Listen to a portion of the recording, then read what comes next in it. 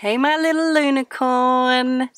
So, Boo Boo and Poppy went into a bookstore the other day and I decided to buy some books and I'm going to read them to you in a video and then I'm going to send them to your house so you can read them too. Boo Boo and Poppy bought books that we used to read when we were little kids. So this one, and I'm not sure if you've heard of this one, is Possum Magic. So cute. Look at the possums in the tree. Well, on a branch anyway. Once upon a time, but not very long ago, deep in the Australian bush lived two possums. Their names were Hush and Grandma Poss. Grandma Poss made bush magic. She made wombats blue and kookaburras pink. She made dingoes smile and emus shrink. But the best magic of all was, turn the page, the magic that made Hush invisible. What adventures Hush had. Because she couldn't be seen, she couldn't be squashed by koalas. Because she couldn't be seen, she could slide down kangaroos.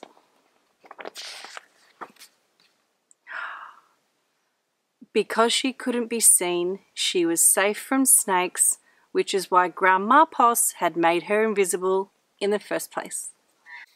But one day, quite unexpectedly, Hush said, "Grandma, I want to know what I look like. Please could you make me visible again?" "Of course I can," said Grandma Poss. And she began to look through her magic books. She looked into this book and she looked into that. There was magic for thin and magic for fat. Magic for tall and magic for small. But the magic she was looking for wasn't there at all. The poor little possum just wants to be seen. Grandma Poss looked miserable. "Don't worry, Grandma," said Hush. "I don't mind." But in her heart of hearts, she did. She didn't want to be invisible anymore. All night long, Grandma Poss thought and thought. The next morning, just before breakfast, she shouted, "It's something to do with food!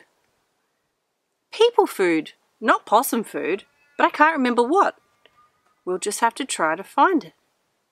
So maybe people food could fix her." So later that day, they left the bush where they'd always been to find what it was that would make Hush seen. On a bike? Possum riding a bike? They ate Anzac biscuits in Adelaide, Mornay and Minties in Melbourne, steak and salad in Sydney, and pumpkin scones in Brisbane. Or scones, depending on where you live. But Hush remained invisible. "Don't lose heart," said Grandma Poss. "Let's see what we can find in Darwin." It was there in far north of Australia that they found a Vegemite sandwich. I love Vegemite. Grandma Poss crossed her claws and crossed her feet. Hush breathed deeply and began to eat. "A tail! A tail!" shouted both possums at once. For there it was, a brand new visible tail. You can see the little Hush's tail, it's so cute. Now I want a Vegemite sandwich. Later, on the beach in Perth, they ate a piece of pavlova. Hush's legs appeared, and so did her body.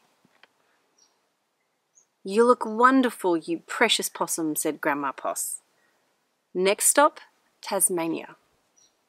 And over the sea they went. I love that they're using an umbrella. Don't try that at home. In Hobart late one night, in the kitchens of the casino, they saw a lamington on a plate.